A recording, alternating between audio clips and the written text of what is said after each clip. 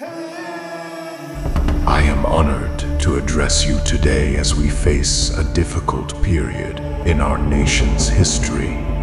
As we all know, corruption and economic crisis have taken their toll on our beloved country, and it's easy to feel like giving up. But I'm here to tell you that giving up is not an option. In fact, it's the very thing we must not do if we want to overcome these challenges.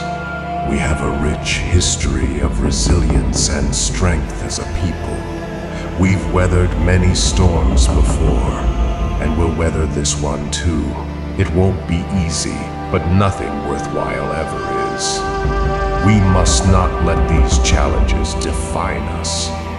Instead, we must rise up and face them head-on.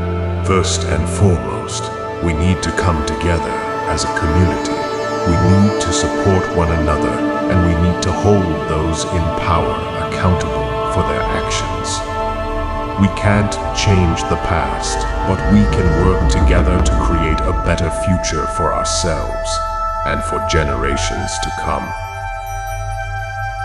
Secondly, we need to focus on what we can control.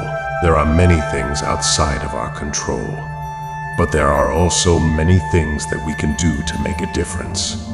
We can choose to educate ourselves on the issues facing our country. We can choose to be proactive in our communities. We can choose to be responsible citizens who pay our taxes and follow the laws. These may seem like small actions, but they can have a big impact when we all come together. Finally, we need to believe in ourselves and our ability to make a difference. We have a wealth of talent and creativity in our country, and we can use these talents to build a better future.